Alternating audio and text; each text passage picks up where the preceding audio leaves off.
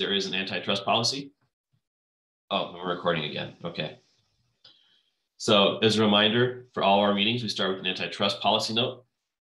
Read it and understand it. And if you have questions, ask the lawyer at your company. They can give you all sorts of wonderful answers. We also have a code of conduct. The short answer is be excellent to each other. There is a lot longer, more details on that. If you're curious, go ahead and read that. But if you're excellent to each other, you'll be fine. Announcements, as always, we have the Dev Weekly newsletter going out Friday. If you have any developer stuff, to try and get a hold of developer and promote stuff about your project, that's an excellent place to share data. And we got 2 quarterly reports that are in.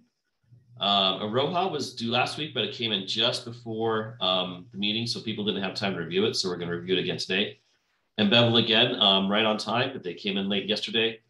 So we will both do review it today and review it again next week. Everyone, is Sarah here. She likes to come sometimes. I think she was here last week, but she was late for the meeting by an hour because of time zone issues. Anyone have any questions on Aroha that aren't already covered in the comments? There's one open question about Burrow and a few other open questions. I think one of them got an answer. But does anyone have any questions or comments about the Aroha? Several questions.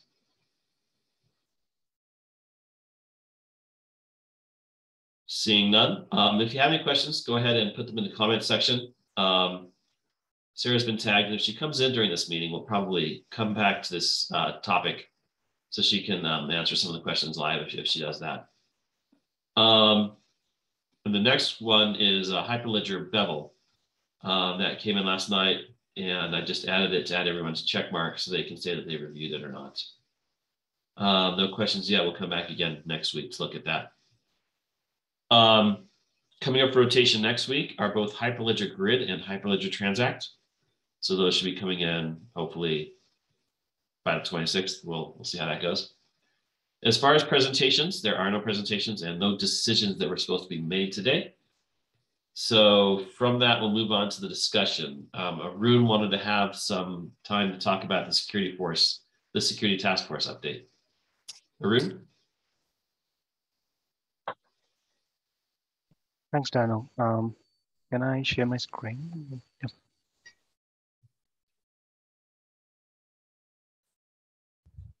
All right.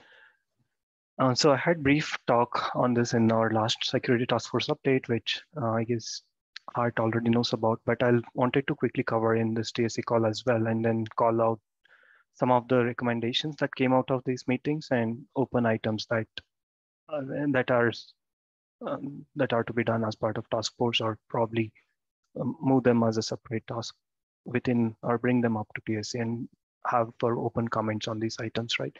And some of these recommendations are straightforward, non-controversial. However, there could be some which may require us to think through a bit more. For instance, one of the obvious ones are we needed to identify key contact points from each project. And the person or the contact point should be responsible for, we should make it a mandatory for any graduating project to have a representation in the security, what we call as, let's say we are forming a group of security mavens across all projects. So we want a representation from each project available on that. And they're responsible for either fixing or delegating the tasks that are related to security. And it's all on them, how they handle it. And I believe this is probably the straightforward approach that where the task force recommends that we have this as a mandatory criteria for any project that goes into graduation. And then one of the concerns that members brought up in the task force is related to depend-about alerts. There right now, where some of them are fixed but slow, and some of them are to be evaluated. So again, the action item can be assigned to the point of contact from each project, and we should define time frameworks around that. That's one of the recommendations that came up as part of the task force. So one of the recommendations that Rai had initially put up in And the opportunity section is also about refactoring how we currently have our security markdown files listed in each of the repository.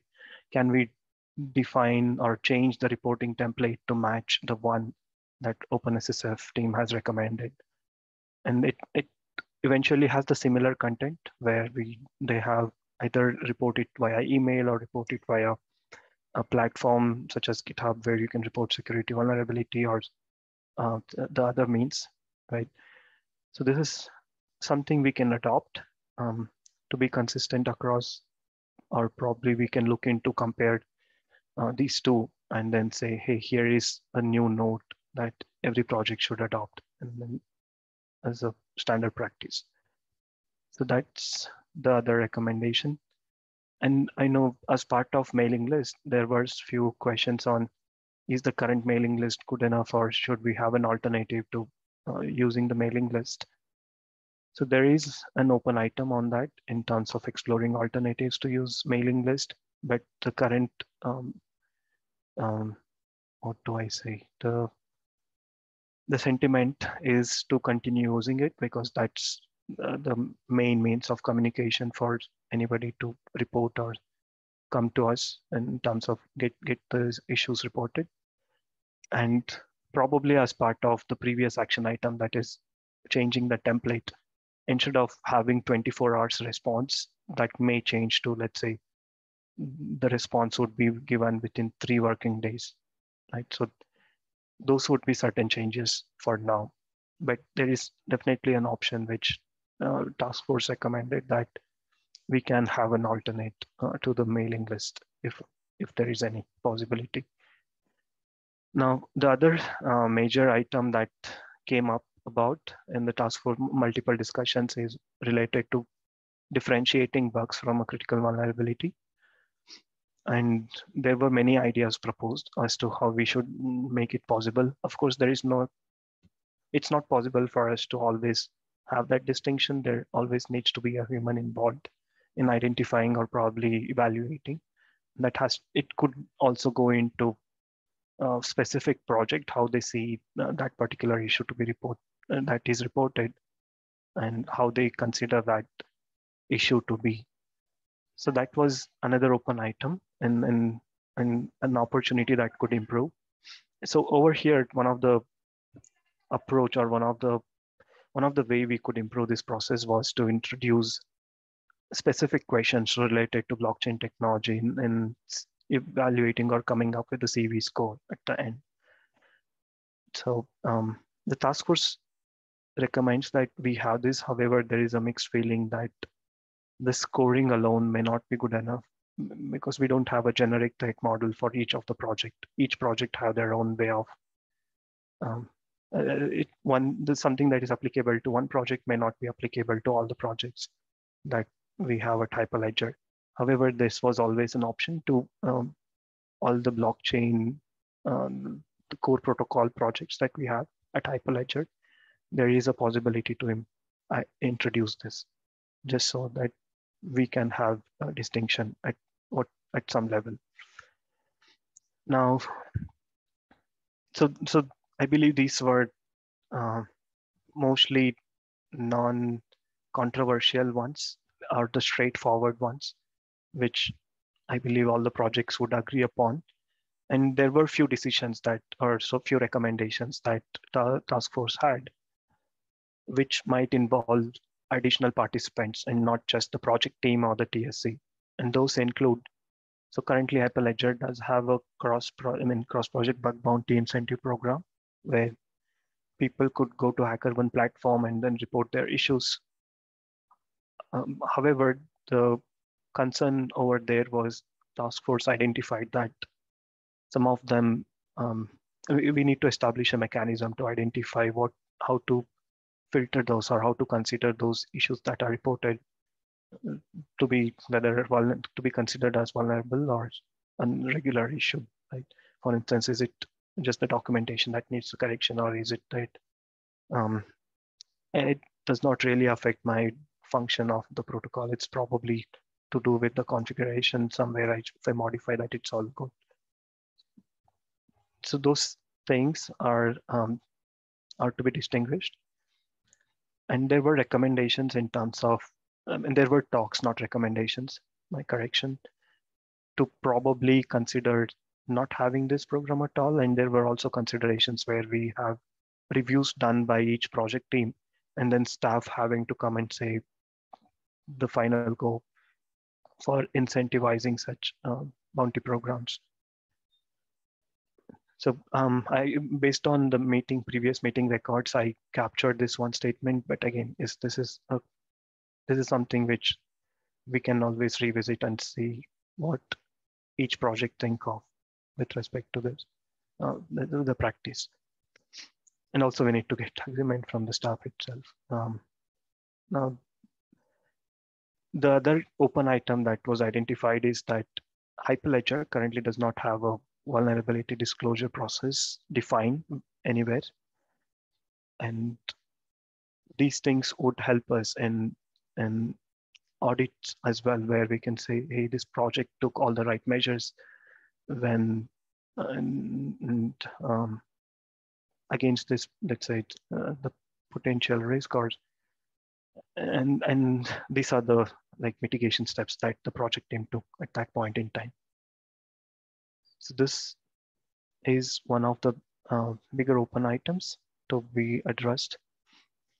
And the other recommendation was to have scorecards for each security guarantee of the project, right? So it may not go per project. Like, we should probably define set of generic scoring guidelines for each project, and we need to come up with the list of those criteria against which we need to score each project.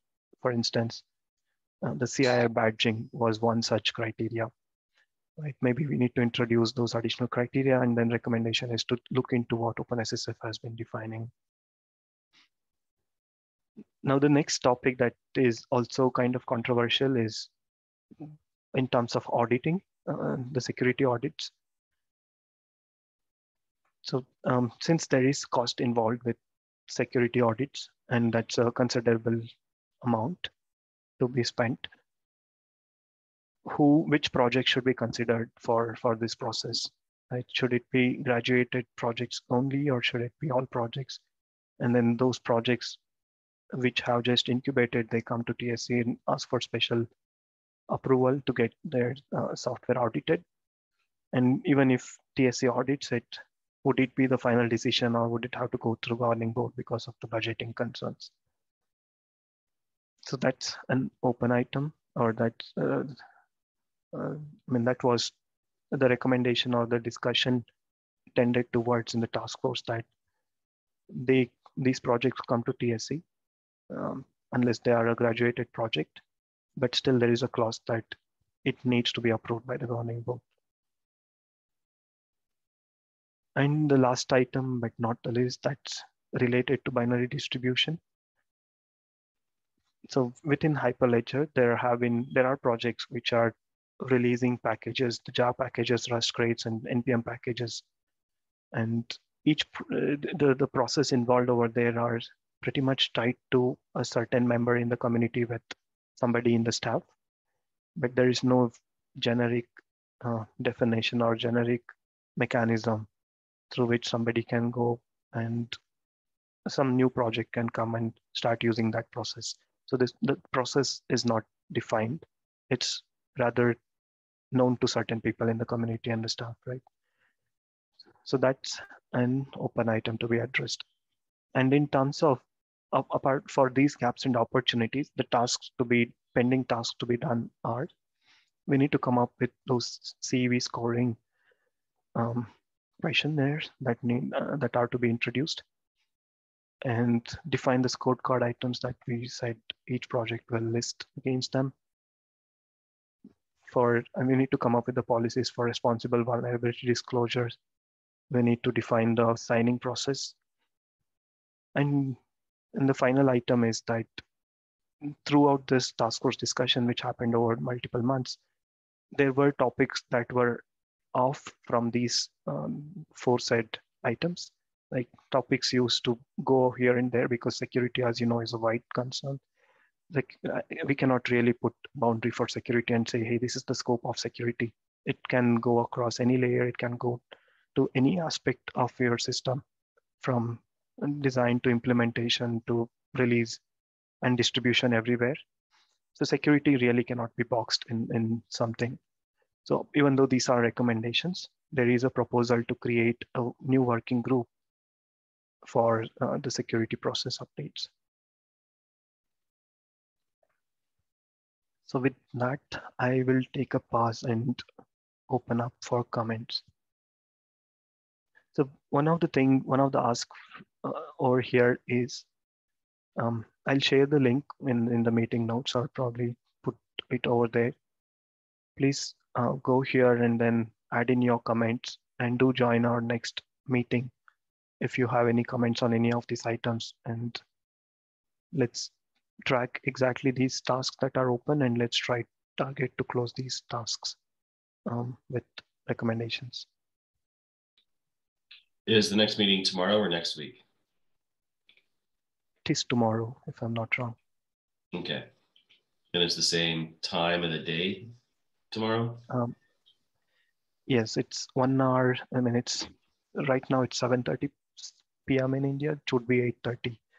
Okay, so an hour after when this meeting would happen. Cool. Right. Any other people on the call have comments on anything that was said or questions?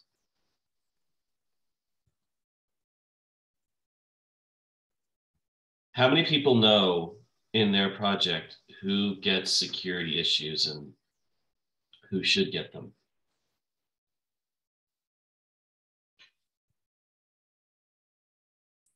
I know for Fabric, I get them. It's Dave.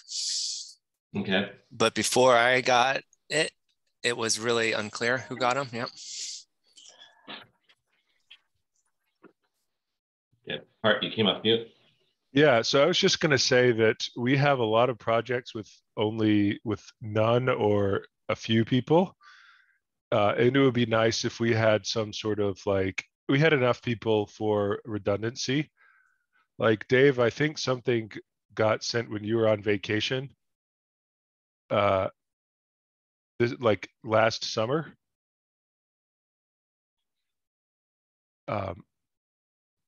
And it would just be nice if we had enough people on our, right now it's the mailing list, but whatever people decide, how we want to communicate the security issues. It would be nice if we had enough people on all of the projects for some redundancy. But it's hard enough to get one person per project. You want more than one. Yeah, I do want more than one.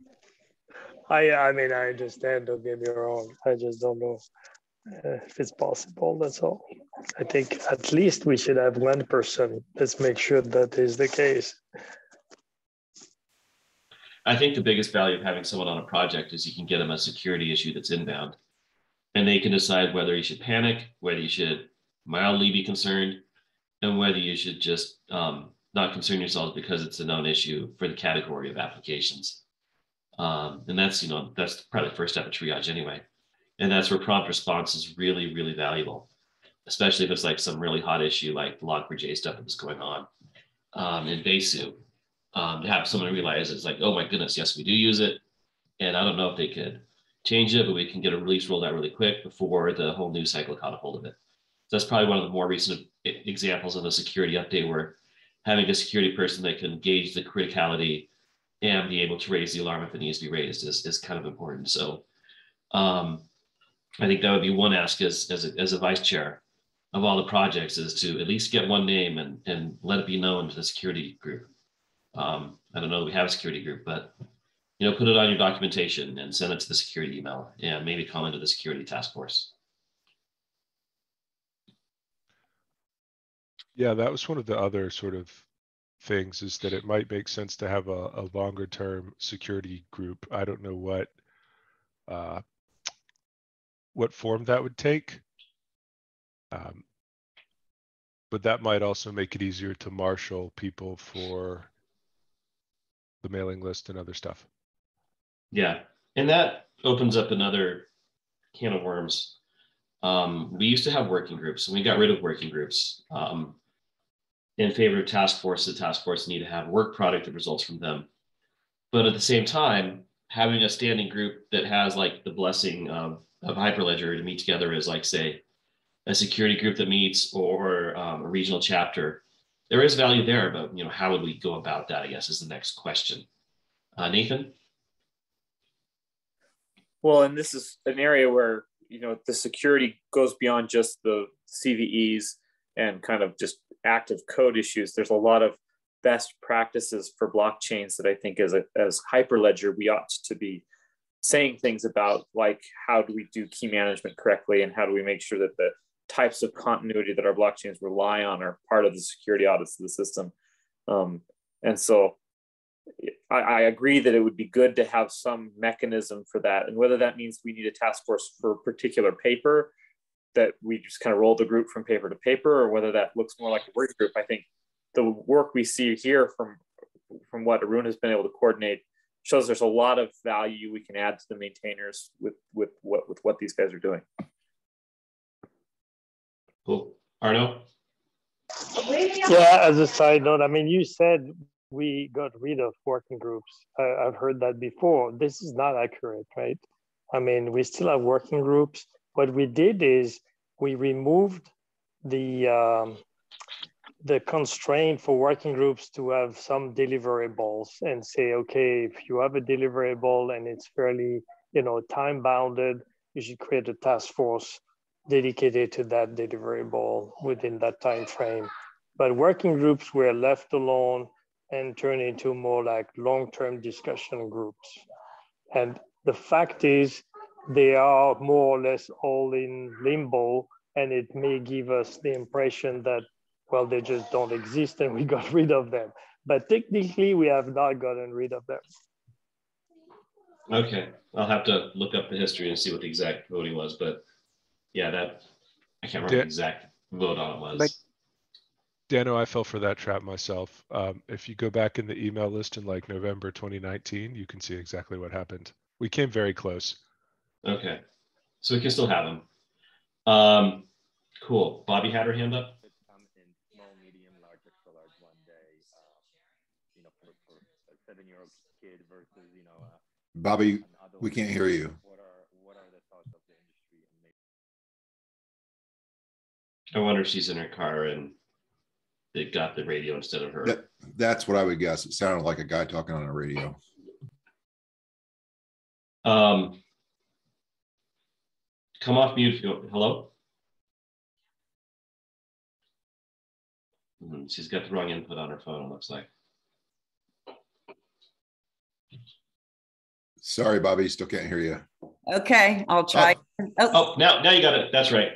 There you go. I'm actually not in my car. I'm on my computer. I don't know why that happened. But for me, I'm just the Learning Materials Working Group was one of the active working groups when that ruling came down in 2019. And basically, everybody is correct in saying that the removal was just the fact that we had work product due. So I know my group is here to onboard newcomers and collect, obviously, learning materials.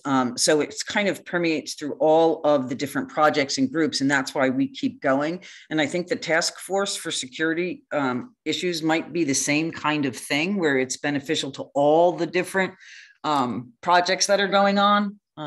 My thoughts. So yeah, we still meet every week. We still have we have 4 entrants into the global forum. We're working on the document task force. So we still keep moving. We just don't report to anybody anymore. Okay. That's good to hear. Arun, you've had your hand up for a while. Right. I was searching for these reactions while sharing the screen. So I think I see a value in I don't know if we want to call it a working group or if working group structure does not exist anymore, but I definitely see a value in having a group of members from each project, whether they are designated as security mavens from each project or not, having them meet regularly. And we want to establish an ecosystem where everybody shares what they have found from their project and share their learnings with others, or probably just learn from others and see what other communities outside Hyperledger are trying to do, and probably come up with better measures. Some of that could also include involving, I mean, running a community meeting like that would also help in a way to take feedback from the people who are using those projects. So they can come in, they can add their comments, and that can go in as a feedback. Even if it is, let's say, a meeting run once per month, which means just 12 hours in a year, that's still a value add to the community. So if there is no framework to create a working group, I would still recommend that we come up with a mechanism to have this group functional. Yeah, I've got some of the details on that now too. So yeah, we can form them. It's just the work product that is the key differentiator. That working groups don't have work product and they don't need to do quarterly reports. Because back in the olden days of TSC before my time, I think the working groups had to do a quarterly report too, which got cumbersome. Cool. Any other questions or comments?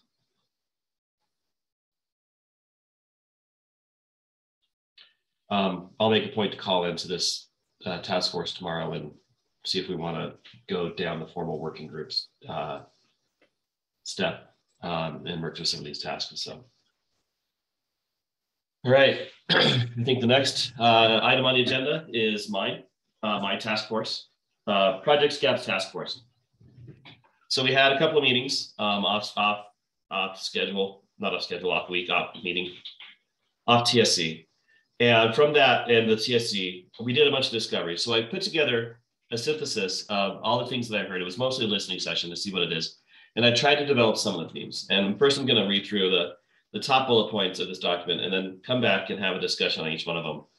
But the first question is, there's a few structural questions I think we need to answer before we can come up with firm recommendations. The first structural question is, what's the viability or appetite of a top-level project that services, quote, a single chain or only one type of a DLT? There's a deep-welled answer on that question of what if and what if not. The next question is, what about gaps that are actually features of a project rather than a standalone project? How do we want to address that? And I think the third question is more of an existential question, is how close to the core of DLT code does a project have to be? Is, Hyperledger, enterprise blockchain, what does that really mean? We've had a lot of focus these past few years on building DLTs from the ground up, but part of that could have been because enterprise DLTs really didn't exist 5 years ago when this whole project started up. So there was a lot of bootstrapping going on. And now that the bootstrapping is done, do we look forward? And what do we look forward to? So I identified about 5 major themes from the discovery. You can scroll down a bit to try and get as many of those in there. And I ordered these basically kind of like a stack from quote unquote further away from the DLT code down to the DLT code itself. There are multiple mentions of end user focused features like wallets. We've heard this before in this meeting. Secret storage, how to handle that, credential storage, the various scope of the end user, how they're using it. Enterprises have different needs for their signing supports than, say, a single end user trying to present an identity card to prove that they're 21 and can get in the concert venue, versus the department, showing that they have purchasing authority. So there's scopes on some of those wallets and end user usability issues where they could be using, identity and DLT sort of stuff, but how do we, solve that last mile problem of the UX? The second category below end user and user experience issues are what I would call applications. This would be like something you would build on top of a DLT. And the two scopes are like the general app feature libraries.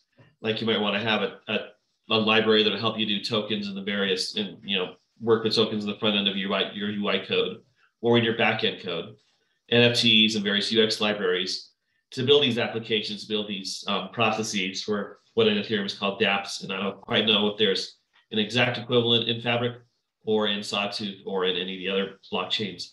And the scope of the dApp is different because it could literally be your purchasing system is what's interacting with. And the next category of application are basically domain-specific toolkits. I put supply chain up there as the first one because grid's kind of covering that already. So that's not really a gap. But there's other commonly talked about areas such as provenance and proving that, you know, this was registered this time or this was recorded here. And finally, exchanges to get the token theme, which is really, really hot right now. You know, help people do DEXs or CEXs, centralized exchanges. If this is, you know, something, you know, I don't know if we want to get into it or not, but it's a potential gap, and that's questions we need to answer. The middle of the stack is cross-chain interoperability. We already have Cactus and some other projects and labs such as Weaver and UE that address this cross-chain interoperability problem. And, you know, I think we got some good work going into the projects. We just need some more crystallization as to what is being provided and if there's any more gaps coming in there. And I think the three big themes that are coming in there are interoperating between private ledgers, interoperating between a public ledger and a private ledger, and interoperating between two public ledgers. The public ledgers, you know, traditionally be the stuff that's in the, you know, what would be considered the non-enterprise blockchain stuff. But there's more pressure to get enterprises to use those chains, even though there's huge issues with space and expense. There's still a lot of drive and gravity towards it. There's some solutions there, such as layer 2s and other interesting things. So that's be a question of how enterprises could access those and still access their private data and keep it in sync. Below that is a category of tools I would call related to around operating and running a chain. I originally had this in two groups. One designed around people who were standing up a chain for the first time and delivering the application, and then they move it on to the operating team. But really, those are the same category of tasks and the same layer of tasks. You don't operate, you don't write the DLT code, but you work directly with the DLT code to either set it up or make sure things are going. And this is where it kind of gets a little fuzzy into the what's a project and what's a feature of a DLT. So this is, you know, for projects that come in here, you know, orchestration can show value outside of plain old working with DLT. And we got a couple of those as incubating projects and as labs projects already. Yeah, there are some other non-Hyperledger projects that exhibit some of these things. So there's some questions there. And finally, there's the base layer. A request that is coming regularly when we have these gaps is trying to create a common consensus interface. So that if you have Raft or a new version of BFT, or if you want to use a proof of stake algorithm and somehow integrate it with your generic backend. And in the Ethereum world and outside the Ethereum world, there's a big push towards something called modular blockchains, where you would basically have another blockchain handle your security, and you would just handle the transaction process. And a model like that is where a common consensus interface from Hyperledger could be useful, because then you can plug it into something that the enterprises could use and be comfortable with and use the existing tooling. So it provides an opportunity for people to assemble stuff. And finally, of course, there is the new DLTs. It's been said that we're kind of full of DLTs, but if there's something really interesting coming along, then we would be interested.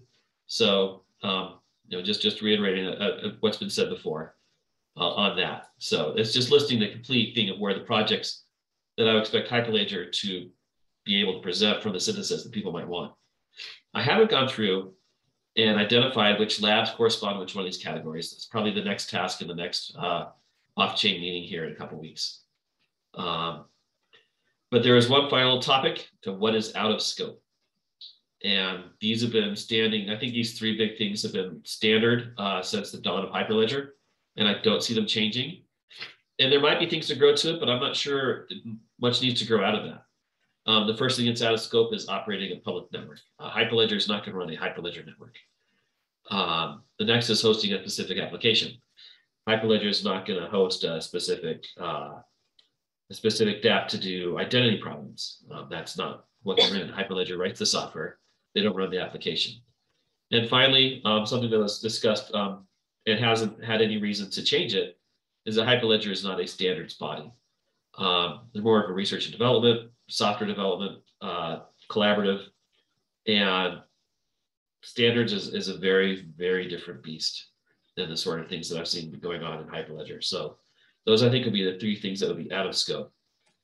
So Any comments at the top level before we go back and discuss the open questions?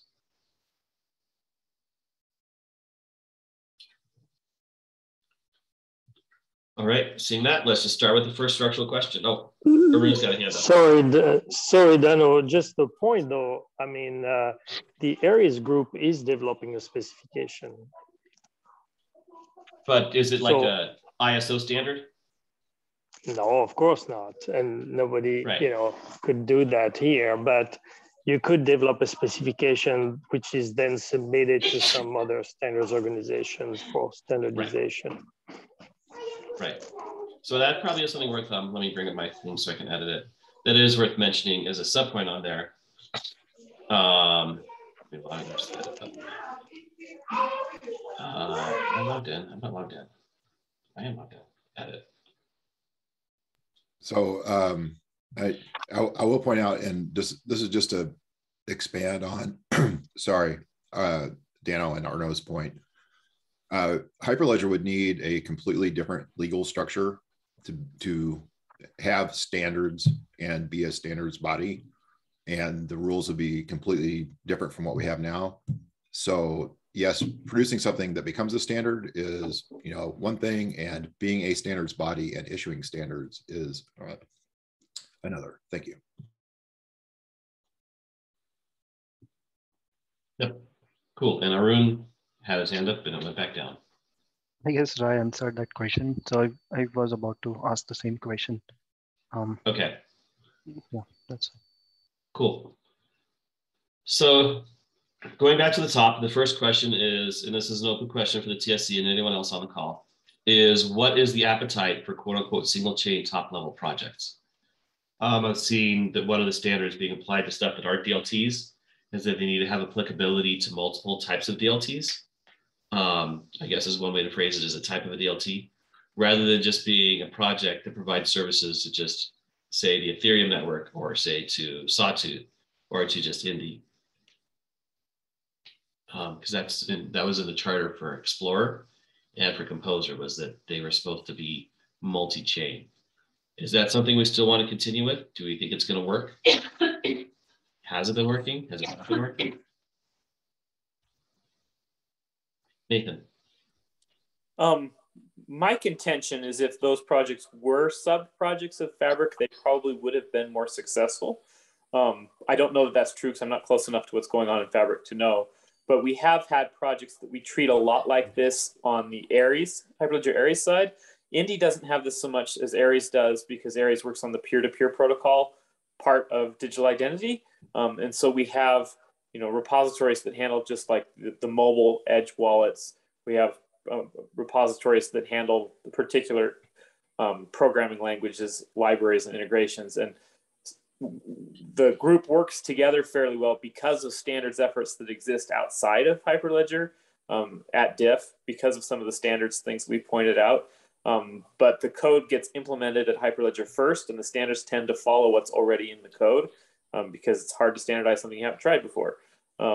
And you know, so I think that this is viable, but it does introduce kind of a level of abstraction into our governance model that we need to be prepared for in order to make it work well. Because I think even now in Aries, there's some governance issues that have come up because not all the frameworks are always in sync or always working on the same stuff, the same feature set. Okay, so let me post a hypothetical question to illustrate one of the questions I had that we need to get an answer.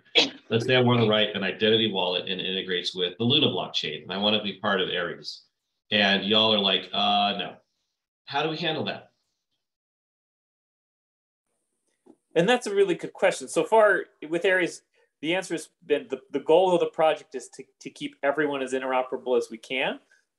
So you're unlikely to get a no. So we haven't hit that problem in particular because we've been bending over backwards to be as inclusive as we can be. But that raises this kind of second level governance question of how do we deal with, you know, irreconcilable differences, perhaps, like if the Go framework folks decide that the cryptography that the Rust folks are using isn't suitable in Go and they want to do something completely different, you know, how do we reconcile issues where they don't want to be compatible anymore. Right.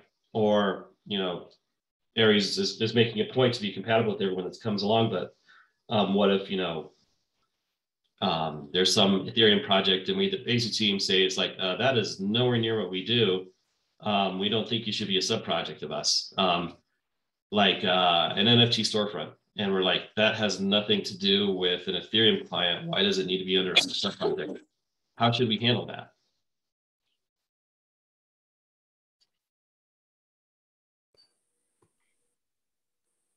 I don't know that I have a good answer to that. I think you're right that the themselves have to decide, and I don't think anyone can force it on them, right?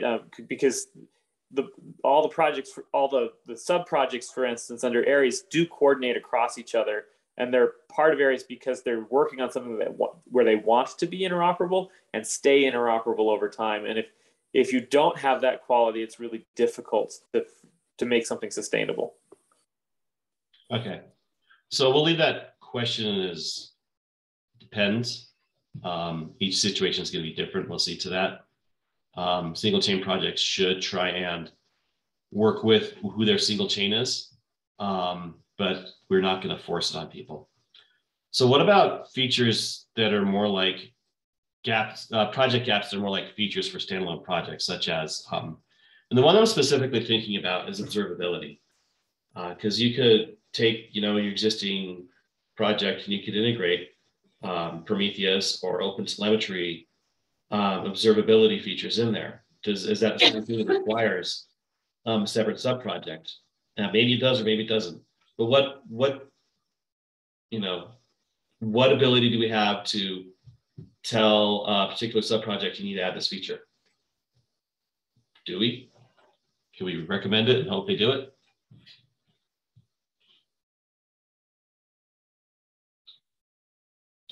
Arun. It's a good question. And when we currently look at all the projects that are under Hyperledger, I don't see we have that many projects that can say, hey, we do have scope defined for observability clearly, right? So this topic specifically has to be an independent project that can stand alone. And it's fine even if they start supporting initial set of projects, but the adoption depends on how the tool itself is probably defined. Let's say a project starts supporting Fabric to start with, and then eventually people who start using it, they like it, and then they see, oh, there is a value for me to extend or add a plugin that can start supporting this additional project that I like. But observability itself is a big question, and it's a big concern as well that has been brought up multiple times.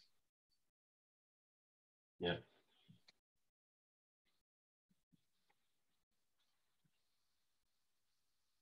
All right.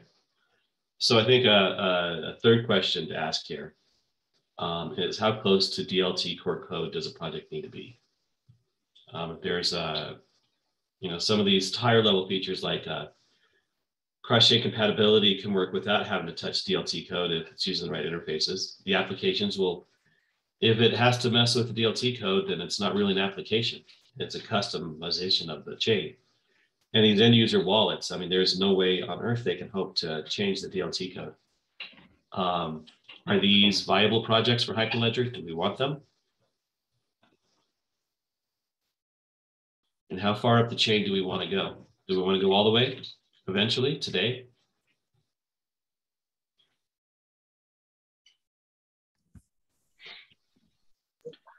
Or no? Yeah, so we touched a little bit at the, on the topic when, was it grid came about?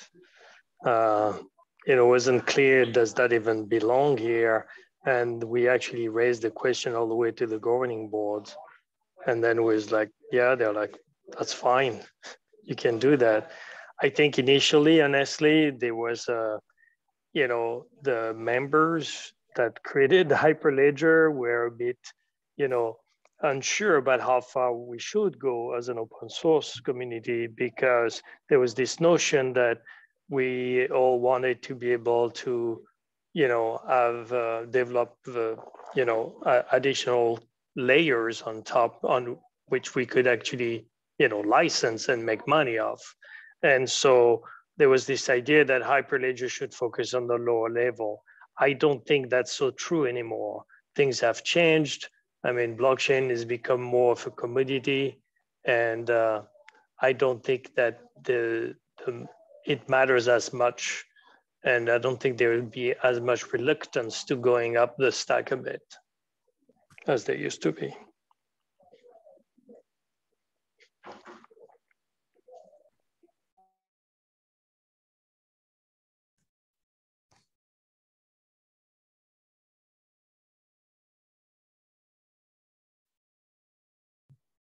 Jim?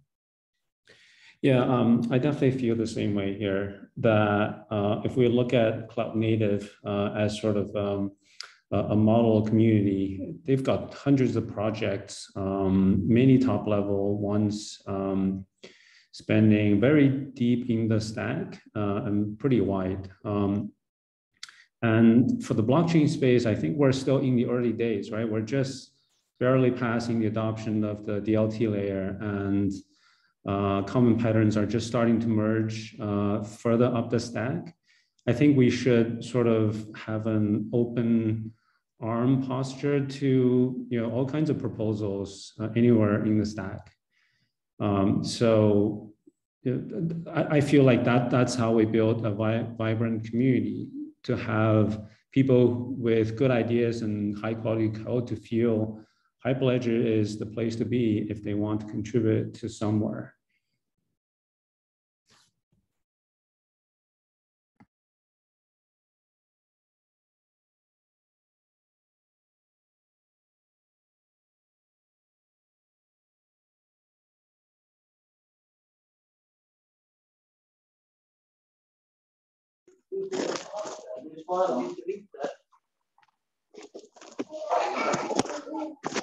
Arnaud? Yeah.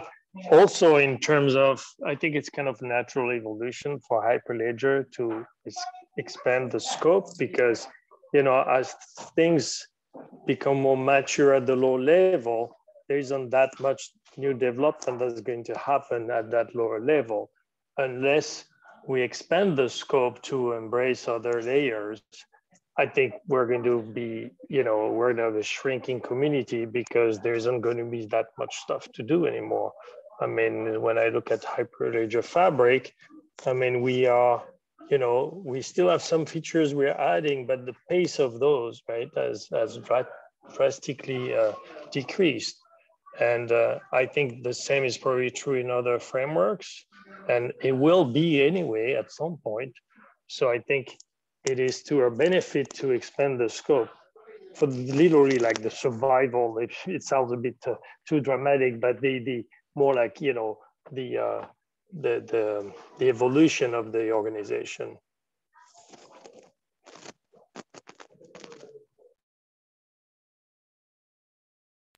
Nathan? Well, and I think we ought to look at where are the exciting or interesting things happening. I know that for the identities part of the system, a lot of work has gone elsewhere because the application layer has been out of scope. And there's a lot of interesting things happening for healthcare credentials and for other use case specific items that, parts of what they're doing probably should live at Hyperledger, but other parts might be better off where they've found a home, because they've been able to find more use case experts or domain-specific experts where they ended up. So I guess some of the question that I'm hoping we answer from this list is, what gets the most interesting folks to participate at Hyperledger and choose to house their cool new ideas here as opposed to anywhere else?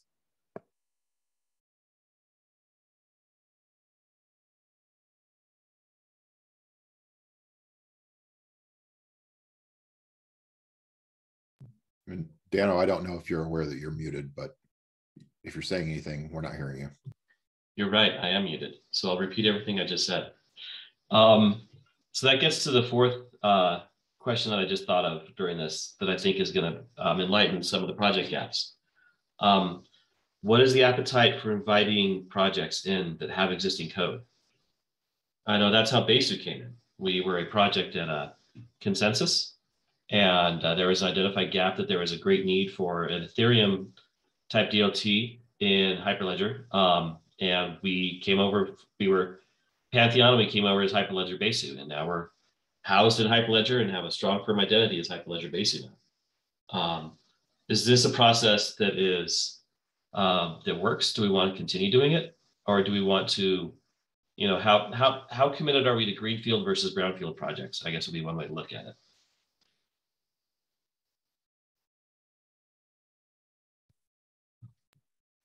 I'll speak historically.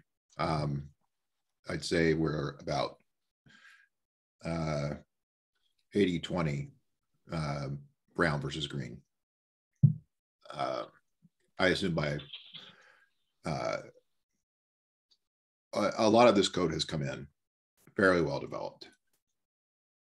I'm trying to think of the completely brand new projects that jumped out of Hyperledger and were first developed there. And I can't think of anything off the top of my head. I don't know.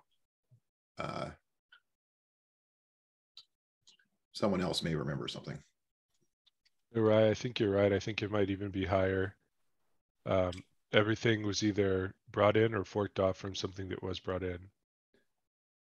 Yeah, I was trying to think of like if there are any lab projects that came in as nothing and developed into something that became a project. And I just, maybe you're right. Maybe it's 100%. It's probably pretty close. I'm sure there are a lot of labs, and I'm sure there are some that started with very little, but it's going to be high. Okay. That doesn't mean we always have to be that way, but that's just what's happened historically. Yeah, if you look at, I have another org where I park inbound code bases, and you know, there's a lot of them.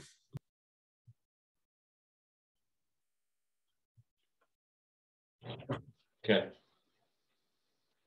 So we're coming up on time. I think we got some good questions on some of these structural questions, which I think are probably more important than drilling down on each particular project gap. The next off-cycle meeting is going to be the third Tuesday. Let me look at my calendar. It's going to be in June, and I think I'll be in town for that. I think it's the 21st. No, it's going to be the 14th.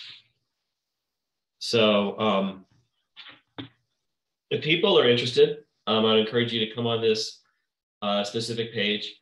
And if you can think of projects that are not in Hyperledger that might fill in these, that might be willing to come in, leave them in the comments so we can get a list of gaps we can either solicit greenfield or see if there's other projects that we might want to solicit to come in and grow the team and grow the family. Yeah, any closing comments from anyone?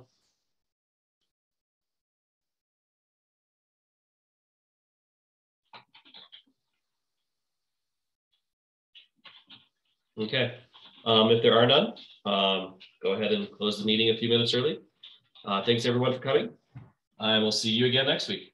Thanks a lot, Dano.